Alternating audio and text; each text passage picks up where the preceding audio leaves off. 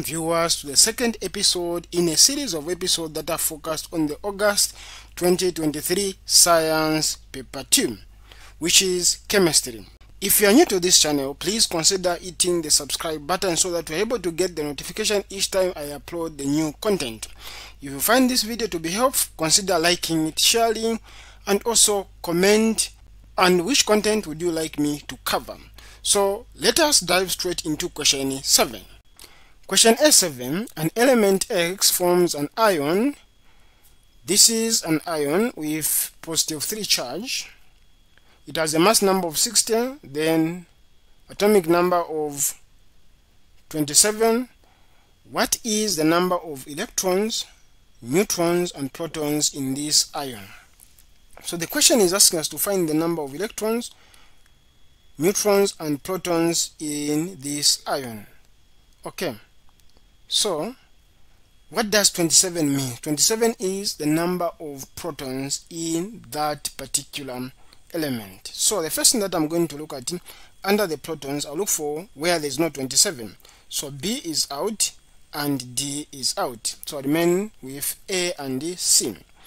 Then what does the positive 3 mean? So the positive 3 means this element has lost 3 electrons, hence it has remained with a net positive charge, which is 3 positives. So meaning the electrons should be less by 3. So it will be 27 minus 3, which is 24. So we need to have 24 electrons. So A is out, remain with only C.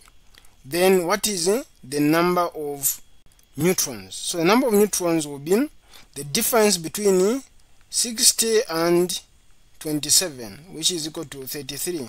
So you notice that this is 33, which is correct, and C is the correct answer. So this is how you answer question A7. Question A8, which of the following is not a characteristic of an acid? So which one is not a characteristic of an acid? A has a sour taste. This is one of the characteristics. B produces hydroxide ion, which is this one when dissolved in water. This is incorrect. So B should be what is not correct. This is a characteristic of a base, not an acid. When an acid dissolves in water, it produces hydronium ion, which is charge, which is this one. So this is hydronium ions, not hydroxide ion. Hence B is which one, which is not correct. If you see C reacts with a metal carbonate to produce a salt, water, and carbon dioxide gas, which is correct. When you react an acid with a carbonate to give you 3 products: salt, water, and carbon dioxide.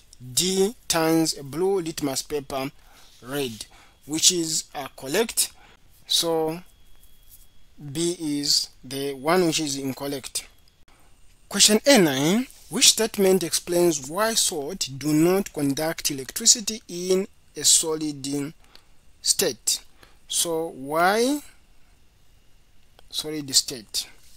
A, the delocalized electrons in salts are not free and not mobile in solid state.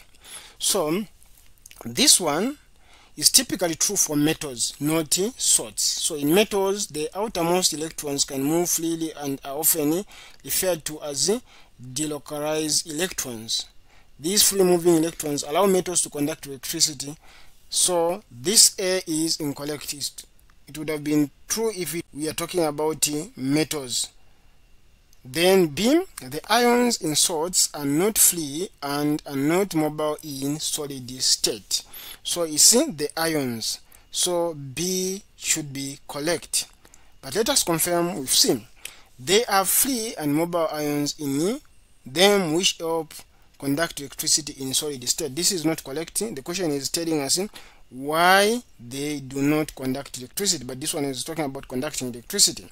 D, they have free and mobile delocalized electrons in solid state. This is for metals, so again D is incorrect. So B is the correct answer. Question 810, When strongly heated, calcium carbonate decomposes according to the chemical equation shown. So we have calcium carbonate decomposing to calcium oxide and carbon dioxide gas. Given that 500 grams of calcium carbonate were thermally decomposed, calculate the volume of carbon dioxide gas produced at room temperature. So we are looking for the volume of carbon dioxide produced. So the first thing is we need to check whether this equation is chemically balanced. So we have 1 calcium, then we have 1 calcium balanced. We have 1 carbon dioxide, then we have 1 carbon dioxide balanced. Then we have 3 oxygen, then we have 1 plus 2, which is 3. So this is chemically balanced. So since the equation is chemically balanced, then what we need to do is we just need to work with the numbers.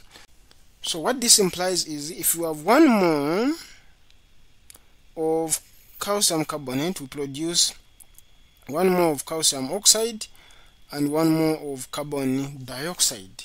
So what we need to do is we need to find the number of moles that are in 500 grams of calcium carbonate. So the number of moles is given by mass given, we divide it by relative molecular mass. So what we need to find is the relative molecular mass of calcium carbonate. Once we do that, then we are going to use this relation.